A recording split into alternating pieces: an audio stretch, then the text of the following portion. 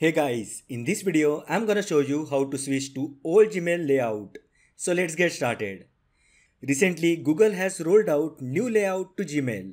All Gmail users will be automatically moved to this new layout by default, but if you want to have the older layout then just follow these quick steps. First go to gmail.com and log into the account with the email and password. Now click on gear-like icon located at the top right corner. Here you will find a message that says you are using a new Gmail view.